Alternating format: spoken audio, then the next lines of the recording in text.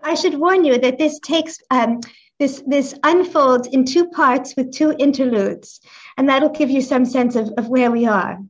And I suppose maybe a preface. Taking leave. I must begin with a confession. I am no philosopher. I can at best claim to have begun a rigorous but fragmentary study of certain philosophers when the questions that repeatedly arose in the course of my readings in poetry pointed me toward the regions, realms generally thought to be their domain. What draws me to these works is their relation to language, which to me, even in translation, makes a kind of poetry. I read philosophy, moreover, the way Dickinson speaks of reading verse, from the back to the front, by means of an overturning. The beauty of the works leads me back towards the rigor of their thought. The disadvantages of such a reading practice are certainly legion. I dare not list them in this company. The advantage of this kind of reading, if there is one, is the sudden discovery of unforeseen connections. The subject matter of this meditation, late work, is a long-standing interest of mine. My very first forays in Dickinson's archives were directed towards her late writings, and I have returned to these writings time and again over the last 30 years. But my approach to late work, not only in Dickinson, but as a phenomenon in and of itself, altered after the death of my father, the first person to ever read me Dickinson's poems in 2008, and again with the latening and passing of my mother, a theorist of music who at last turned into a bird in 2016. Perhaps it is possible to pursue lines of inquiry in so pure a spirit that the personal never touches them. I imagine it is. I do not know this kind of inquiry. It seems that everything I have written in the name of scholarship has been in pursuit of a question, contradiction, delight, or suffering that has followed me. The result is a project or a form of thinking that is radically vulnerable and perhaps too private. Still, I hope that these trials, for that is what these notes toward a talk amount to, will try our thinking together about lateness. And I apologize to the thinkers themselves for straying over the boundary separating thought and feeling. Part 1, Taking Leave, Late Style. The condition of living in a completed world.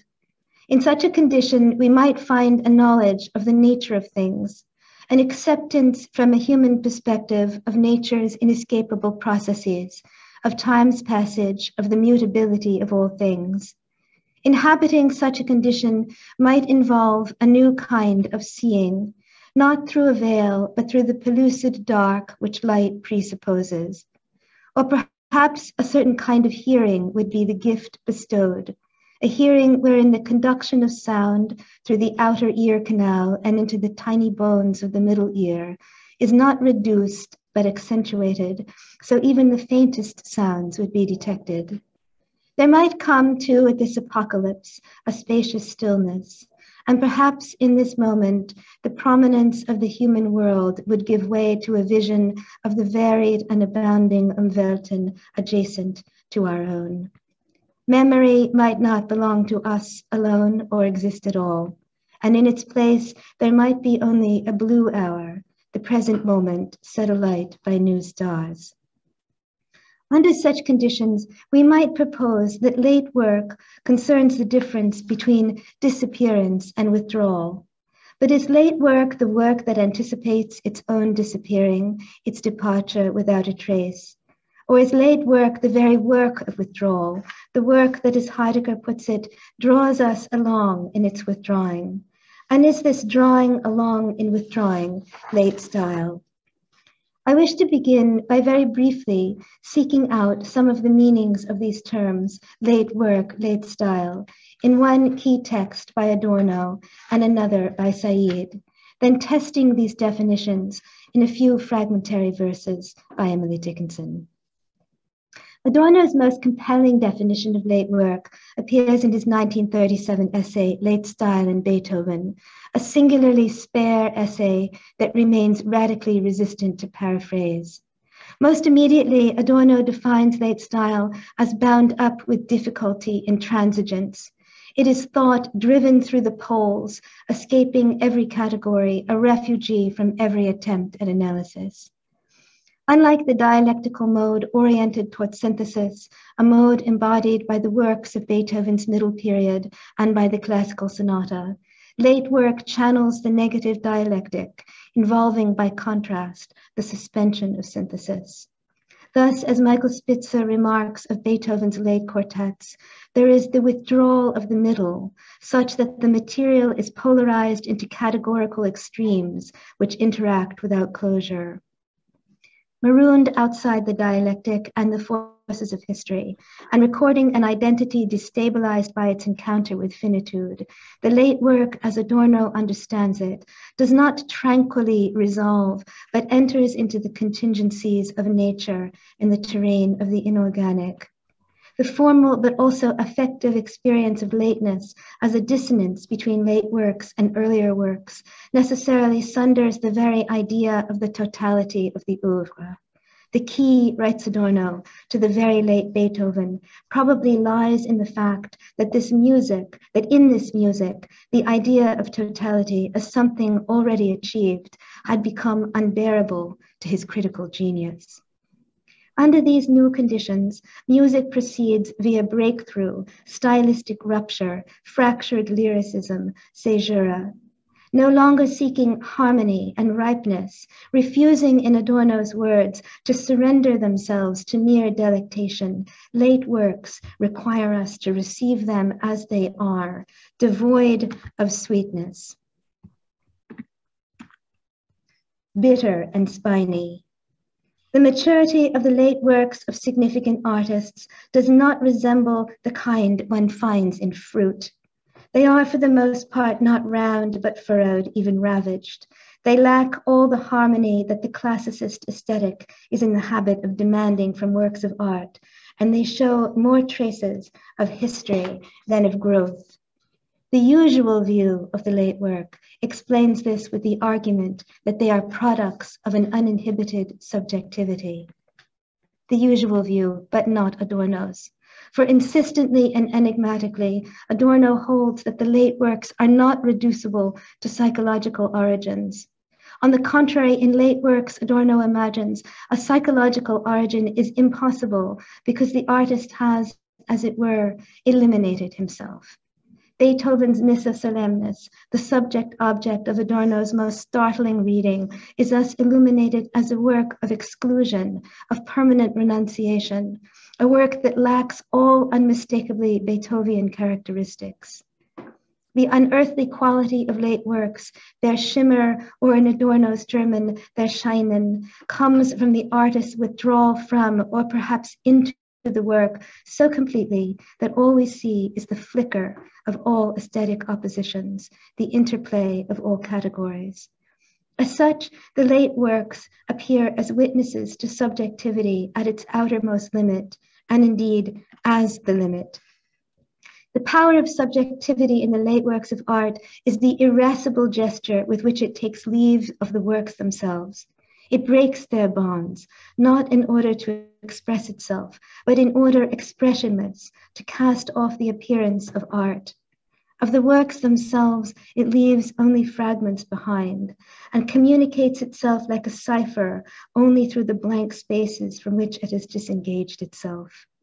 Touched by death, the hand of the master sets free the masses of material that he used to form.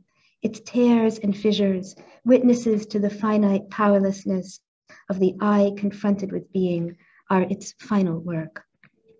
Having come so far, the essay's last sentence does not surprise us. In the history of art, late works are the catastrophes. Edward Said's Unlate Style is also a kind of catastrophe. It was never finished by Said, but rather interrupted by his untimely death from leukemia in 2003. Michael Wood, who edited the work for its posthumous publication, noted that much cutting and splicing had been required to bring it into being.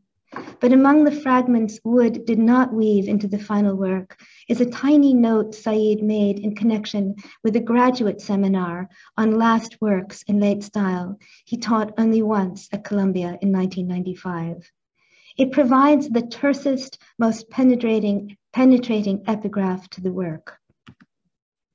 Conversion of time into space, opening up of chronological sequence into landscape, the better to see, experience, grasp, and work with time, refraction.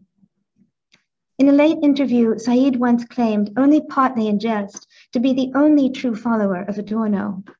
In Timeliness and Lateness, the first of the constructed chapters of On Late Style, we find Said deep in conversation with Adorno. Their paths cross, which is to say, their thinking meets in a moment out of time in which both face the most refractory condition of all. Like Adorno, Said would have been deeply averse to engaging in any redemptive spiritualizing of his personal encounter with mortality. Yet in his radically alienating experience of illness and uncanny proximity to, as Wood writes, the newly unmeasurable future, the unimaginable time beyond time, arose a final opportunity to unsettle his thinking about lateness. I have, Said wrote about the trajectory of his life's work in Timeliness and Lateness. I have for years been studying this self-making process through three great problematics, three great human episodes common to all cultures and traditions. While his work, Beginnings, Intention, and Method, published 30 years before this one, is a book about origins, how things begin in the most elementary sense with birth, the first great problematic, and the continuity that occurs after birth, the dialectic of incarnation, the second great problematic. On late work concerns the last great problematic, the last or late period of life, the decay of the body, the onset of ill health or other factors that even in a younger person bring on the possibility of an untimely end. The kind of lateness that draws Said is different from that found, for instance, in wondrously serene, holy late works like Sophocles' Oedipus at Colonus and Shakespeare's Tempest, works that have reconciled their dispute with nature and time. This form of lateness that affirms some human hope, that hopes, that is, that in the end, out of aging and suffering, transcendent work can come, alluring as it is set aside. Instead, Said turns toward Adorno, now more than ever the companion beside him, before and after him, and into an antinomian vision of lateness, late work thought, in which irresolution and fragmentariness are constitutive, neither ornamental nor symbolic of something else. Among Said's descriptions of late work, he returns most often to notions of anachronism and anomaly. Lateness, he concludes, is a kind of self-imposed exile from what is generally acceptable, coming after it and surviving beyond it. Late style forsakes the fullness of identity unfolded across time for identity accosted and shattered by the temporality of the outside, that condition of openness without intimacy, without protection or attention. From his reading of and with Adorno, Said seeks out other artists or thinkers inhabiting the condition of lateness across many different time periods and regions. His canon includes Thomas Mann, Richard Strauss, Jean Genet, Giuseppe Tomasi de Lampedusa, Cavafy, Euripides, Benjamin Britten, Gerard Manley Hopkins, Marcel Proust, and Mozart. Rather than follow him further in these byways, however, I will turn here to one not noted by him, but of the company he summons, Dickinson, a writer whose untimeliness, the first and last source of her hiddenness, we are only beginning to approach. Interlude 1. And so, in the late hour here, we step into the region of Dickinson's most untimely work, the fragmentary writings of the 1870s and 1880s. Like the limit texts of other writers, Kafka's conversation slips, Pascal's Pensées, Wittgenstein's remarks on color, Dickinson's fragmentary verses belong more to the space of creation than communication. Here, late style cannot be separated from the most unclear part of any hermeneutic labor, the labor of thinking. It is a style, a thought in extremis. It affronts us by its strangeness. In these works, Dickinson has entered the sphere in which the artist lives only for her own consummation. She makes no attempt to ingratiate herself with her readers or the culture industry they inhabit, or to reduce the distance between them and the work's untimely and exilic message. It may have been the extreme vulnerability of these writings, almost certainly partly lost and partly preserved by fate, that led me long ago to assemble some of them in radical scatters, and others more recently in the gorgeous nothings. Yet the fragments never coalesced into a unified collection, and indeed I do not believe that there will come a time when any editor will bring about their harmonious synthesis.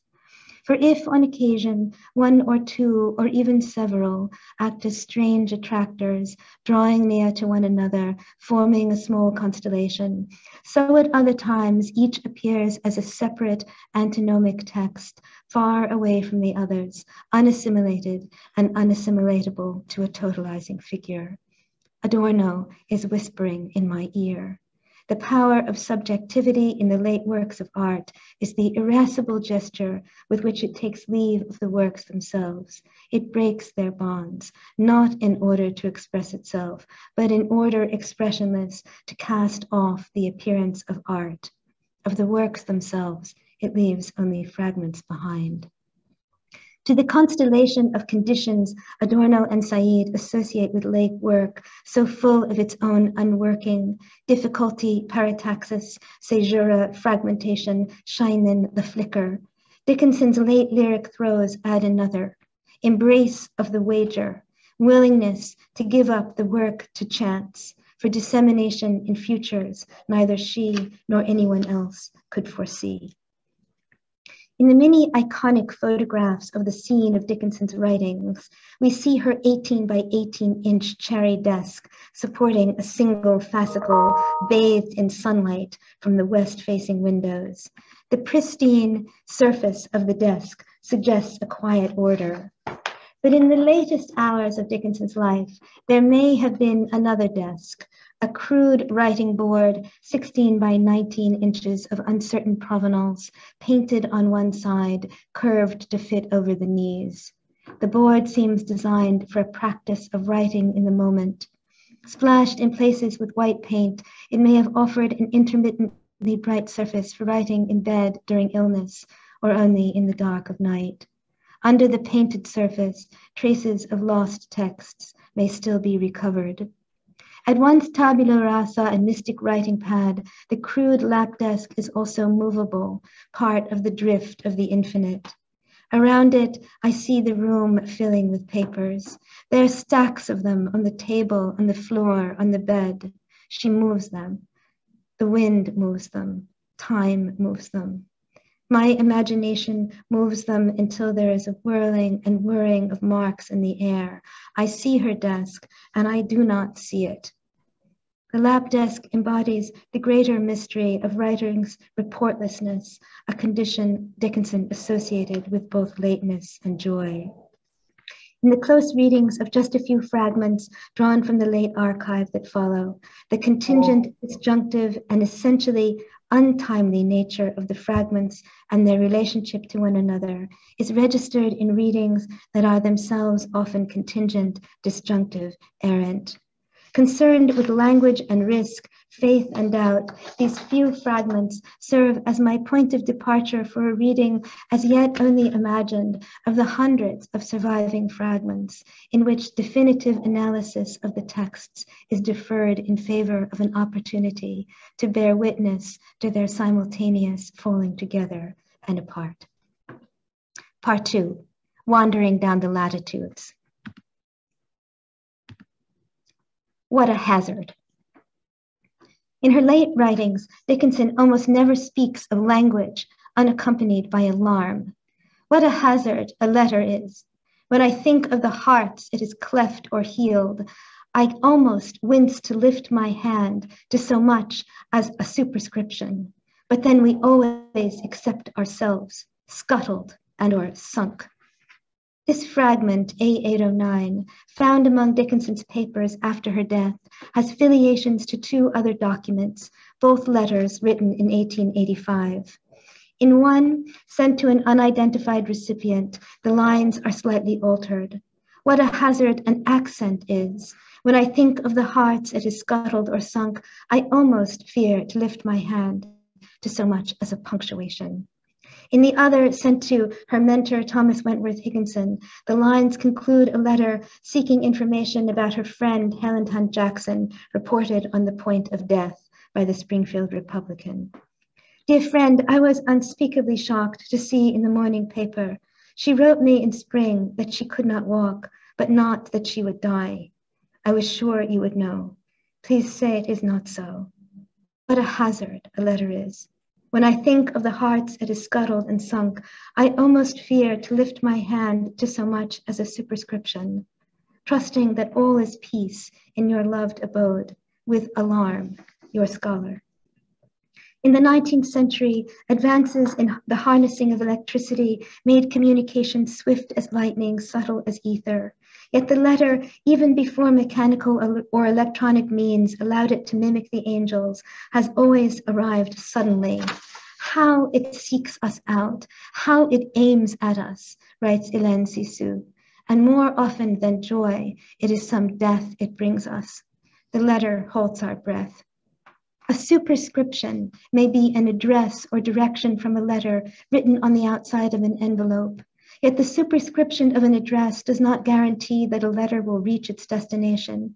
The addressee may have moved or exchanged worlds. I almost fear to lift my hand. 6 days after the news report, Helen Hunt Jackson was dead. Before, or was it after? No, I think it was certainly before. Dickinson wrote the fair copy letter postmarked August 6, 1885 to Higginson. She wrote the unaddressed, undated fragment A809, undated, dateless, for the fragment does not belong to a relative time before, after, but only to the hour or instant of its inscription, quick, a pencil. As if bodily gesture were continuous with spiritual attitude, the handwriting of A809 is unusually distorted. Large, recklessly formed letters suggest that Dickinson was writing under duress or in darkness. In the second line, the word hazard stretches across the manuscript. What a hazard a letter is. In the late writings, it is language, the word itself, that is hazarded. Rather than pursue the genetic relations between the fragment and the letters in which it appears as a trace, I want to follow Dickinson to the place where all such relations break off, to the fragment, to language on its edge. Like the late Hölderlin, of whom Zimmer reported, he writes as soon as he has something to write, whether on a piece of paper or a scrap of wood. In the 1880s, Dickinson seems to have written immediately, and on whatever was near to hand. A809 is inscribed vertically on the torn away flap of a book's dust jacket. Here, language appears not along the horizontal plane of communication between human beings, but as the vertical join to the divine. The double play of Dickinson's variants, superscription, salutation, signifies the fragment's links to the mystical. Here, the line of vision slants upward to the right, as in an annunciation. What a hazard a letter is. When A809 appears in the letter to Higginson, it reappears as a citation. A human hand writes it, quotes it in a human context. But the hand that scribbles the text in the dark is transfixed only by words that wake her and that come from something outside her. The blur of the fragment, its illegibility, is the blur of a hand writing a voice it is hearing. What a hazard a letter is. But this is not the end of the message.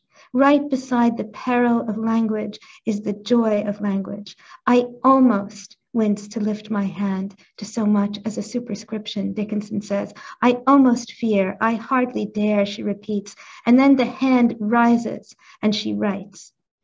In the very moment when the heart is cleft or healed, in a single pencil stroke, she accepts the wager language is. A single, one thrill can end the life or open it forever. The alarm that attends language is also arousal. The joy bursts out. Like Pascal's famous wager, Dickinson's fragment A809 describes an ontological situation in which there are in fact no options. Though language is a hazard, the most dangerous of goods by Hölderlin's claim, it is finally the only connection we have to each other and to that which is beyond us.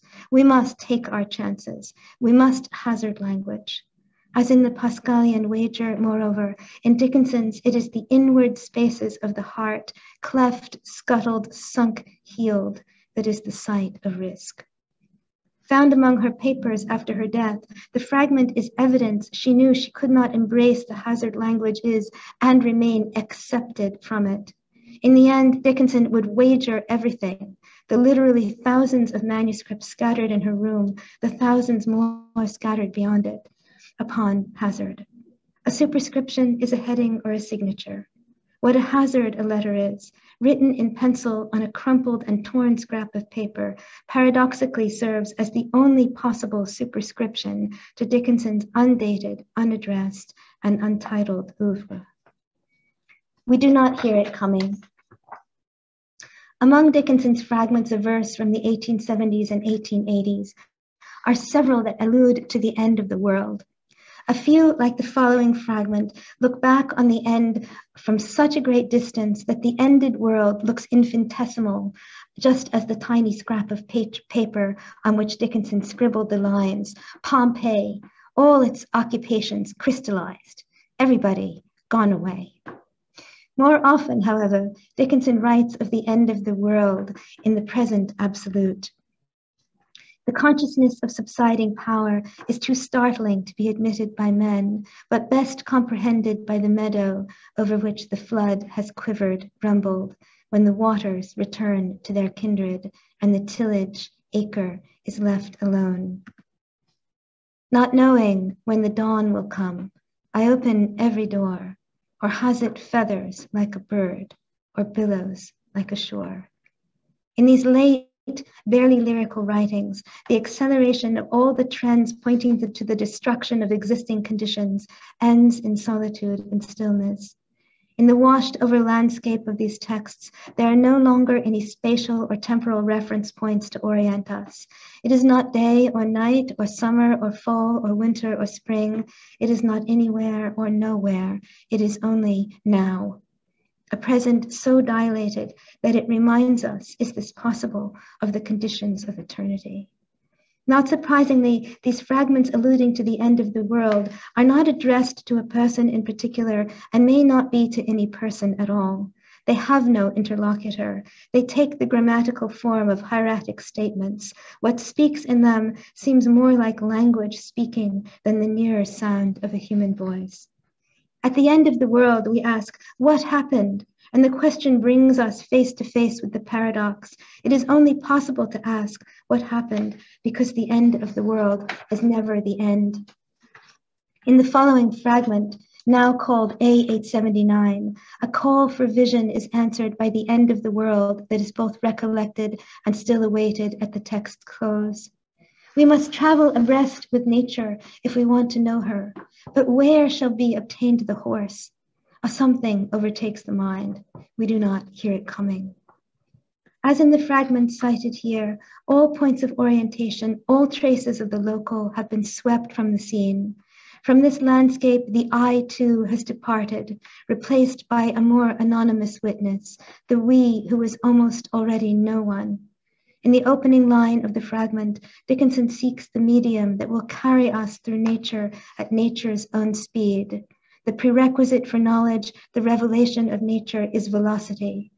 Yet just as the search is to begin, even before it can begin, the we of the fragment is overtaken by a something that comes from the outside and that outpaces both language and nature. While the literal ear never hears the sound of approach, the speculative ear has the feeling of opening in the uncanny quiet of a world light years from this one, and nature is a stranger yet. What happened when the world ended? In the wake of the world where there is such tranquility, another more disquieting doubt steals forth. Did it happen? Did anything happen? The exceptional beauty of the fragment may be inseparable from its radical hesitation in the face of this question. What comes and overtakes? Come up hither, and I will show thee things which must be hereafter. Come and see, come and see, come and see, come and see.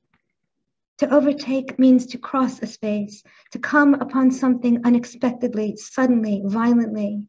The concordances to Dickinson's poems and letters that catalog her uses of the word overtakes, along with its many cognates, overwhelmed, overturned, overpowered, overmastered, overflowed, suggested in the 1880s the experience of being overtaken is most often associated with the experience of engulfment by the tide, sometimes, but rarely by grace. Yet the something that comes and overtakes is never specifically identified in A879. It is the expectation of a name that is still missing, a pronoun that stands in for an absent noun.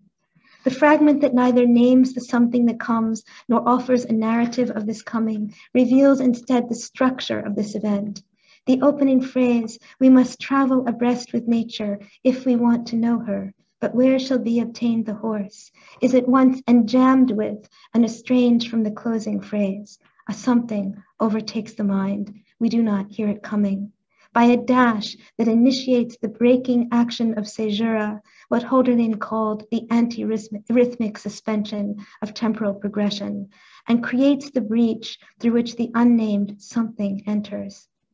The abrupt enjambment of the phrasal units, coupled with the action of the caesura, brings about a negative movement, whereby the witness who seeks the divine horse on which to ride alongside nature is suddenly carried to another world. While the opening cadence of the fragment is composed in the conditional mood, the closing cadence is cast in the present tense. The witness who seeks is overtaken in the course of the search. Here, the abolition of time, the empty transport figured by the dash, is alternately experienced as the loss of language and engulfing parousia. What comes? Come up hither, and I will show thee things which must be hereafter. Come and see, come and see, come and see. At the end of Dickinson's work, in a fragment on the end of the world, we come to an austere definition of poetry. A879, so far misclassified by Dickinson's editors as a prose aphorism, is in fact verse contracted to its most essential elements, caesura and enjambment. The strangeness audible in A879, however, is the effect not only of its austerity, but of its alliance with the outside and the yet to come. The something that comes and overtakes the mind also overtakes the measure of poetry itself. The tension between the semantic and metrical limits that initially structures the fragments at last gives way to an exact concordance of sense and sound. The final line of the fragment, we do not hear it coming, breaks off, opposed not with another line, but with the air of the future itself. A879 is a verse with neither more nor less, but an impossible measure. The it of we do not hear it coming is also a sound we have never heard before, enjambment, degree 0. Something overtakes the mind. The impossible measure audible in poetry's enjambment with the future is also audible in the event of reading. Around the same time Dickinson inscribed the text on A879, it is not known whether before or after, she jotted down the following lines on a jagged piece of wrapping paper. Did you ever read one of her poems backward because the plunge from the front overturned you? I sometimes, often, many times have. A something overtakes the mind. The precise nature of the relationship between these two fragments, A879 and A851, is not known. Dickinson may have composed one as a variant of the other, or they may have arisen independently and only encountered and recognized each other in the collision of their final lines. The relation between them, however, is rhythmically emphasized before this moment. The turn, the caesura that structures A879 is repeated in A851, where the advent of the something that overtakes the mind breaks the fragment in two. To offset the dangers of reading, the headlong plunge into reading's abyss, Dickinson employs the tactics, the measures of more prudent readers. Like the proofreader verifying their copy or the prosodist scanning lines to locate missing feet, she tries reading from end to beginning. Perhaps it is this strategy that allows her, in this fragment, to momentarily recover the use of personal pronouns. The I initially addresses a you, as if there were such a thing as a community of readers, as if reading might still be a shared experience. Come and see, come and see. Yet even as the I addresses the you intimately, confidingly, they are about to be overtaken and parted from each other, from themselves. The mystical relationship with the book, writes Roger Chartier, can be understood as a trajectory in which several moments of reading succeed one another. The installation of an alterity that provides a basis for the subjective quest, the unfolding of a sense of joy, and at the end of the process, cessation of reading, abandonment of the book, absolute detachment. The reader who spends all her attention on the meter and measure of the poem is suddenly overtaken by the measurelessness of reading itself. Blessed is he that readeth, and they that hear the words of this prophecy and keep those things which are written therein, for the time is at hand. The reader who has given herself over to the poem suddenly has no place of her own but joy, no time of her own but the aporia of reading. As in A879, the arrival of the something that overtakes the mind shifts the fragment from the past to the present, yet the enjambment of A879 and A851 complicates the temporality of both texts. Has the horse arrived before the poem is read from back to front? Has the plunge overtaken and overturned the speaker only after the eye has gone missing at the end of the world? In the evacuated landscape, words stand alone and magnified. The author of the poems to which the I refers is not named. Like the it that comes and overtakes the mind, she is the expectation of a name that is always missing, a pronoun that stands in for an absent noun. Only reading backwards, proofreading, will reveal a proper name. The reading that overtakes the mind, by contrast, frees the poem from its author and its interpreter, from all intention, and allows, if for the first time, it to be what it is. What happened? Where are we? The experience of reading Dickinson describes in A851, disorientation, worldlessness, is also the experience of Dickinson's own readers more than a century after her death. A something overtakes the mind. We do not hear it coming. Final interlude, Hush, Hush. Today we read late Dickinson in a latening world. What coordinates name this place of awakened ellipsis and pulsating stillness, this place where the very word fossilscape signals a change in scale, a rescaling of the human against the elemental?